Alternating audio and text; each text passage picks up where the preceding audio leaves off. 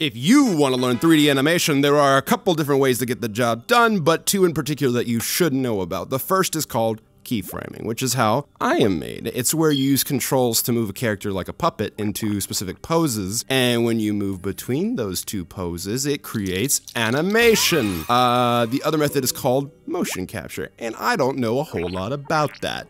But I brought my friend Kiwi because that's how she moves, so I thought she might be able to explain to you guys what motion capture is. Take it away, Kiwi. Take it away, Kiwi. You don't talk. I forgot you don't talk. No, you know what? I can do this. Okay, there are a few different ways to do motion capture. You might be familiar with the one where the person puts on the suit with the balls and stuff on it. Those little balls are actually for tracking whatever motions the actor is like doing while wearing the suit. But you don't even need a full suit. Kiwi here uses virtual reality gaming controllers that track just her head, hands, and feet. It's a whole lot cheaper than trying to build like a whole Hollywood motion capture studio, but the downside is that you can't track all the movement, so you have to make sure you have a really good rig to make sure there's not a lot of problems.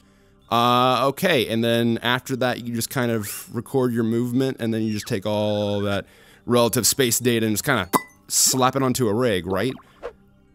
Yeah, okay, and it's great for catching small details in a performance that might be hard for keyframe animations such as myself to replicate. If you're wanting a very natural, realistic performance, or if you're wanting to catch some very specific, detailed human mannerisms, it's hard to go wrong with motion capture. But if you ask me, if you're looking for movement that's a little more stylized and exaggerated, dramatic, impossible, it's not really something you can do with motion capture. I mean, if you wanted to get an animation of a character like Spider-Man swinging from a rooftop, you can't exactly put on a suit and go do that. Or maybe you want a performance that's like crazy, like Looney Tunes, or exaggerated like Disney. You gotta go with keyframe. I mean, that is, if you have the time to do that. Keyframing does take up a lot of time. It's very time consuming. You have to take a lot of things like composition and anatomy into consideration when you're making these choices, and it takes work to make keyframe animation feel natural. And with the motion capture, you can just kind of put on the suit and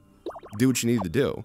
And that's especially helpful if you want to make a lot of something. Like, okay, look, both methods have their weaknesses and strengths. The most important thing about making what you want to make is making it. So go out there and have some fun.